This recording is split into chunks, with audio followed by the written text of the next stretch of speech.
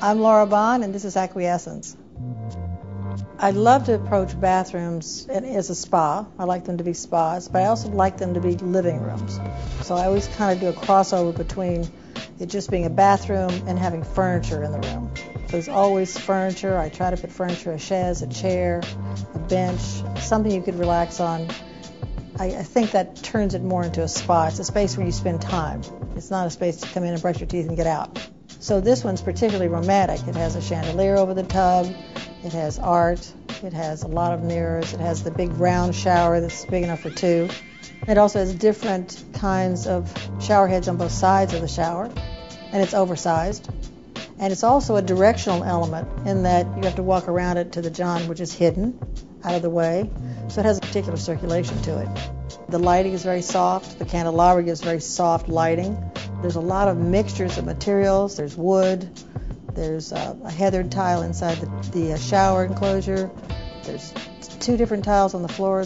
We use a lot of different materials that all kind of blend together. It gives a lot of texture to the space, but they're very closely related.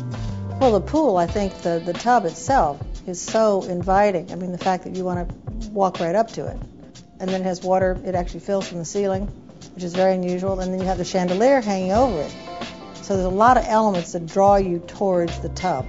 There's the dressing table, the 2 beautiful sinks, and those are done in woods. The Purist medicine cabinet actually opens from the side.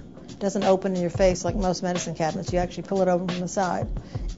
And even the way the water hits the sink itself and then actually drains around the perimeter of the sink before it actually empties. It's very unusual.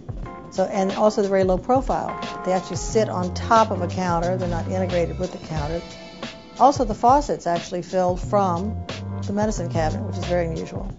So that's a great element. It keeps the counter all free of any other faucets or anything else that you might have to clean around. It's very, very clean line. We use the dark material because it gives a little excitement to the space. Otherwise, an overall one color or a soft palette would be fine. A lot of people prefer that, but if you use something dark, it emphasizes the space. It gives it more excitement. So that's where we have the sinks are done in the dark wood, and then we have an antique piece in dark wood, and then we actually have the copper piece that's at the end of the tub, which is an antique, which is more intense, sort of a turquoise color.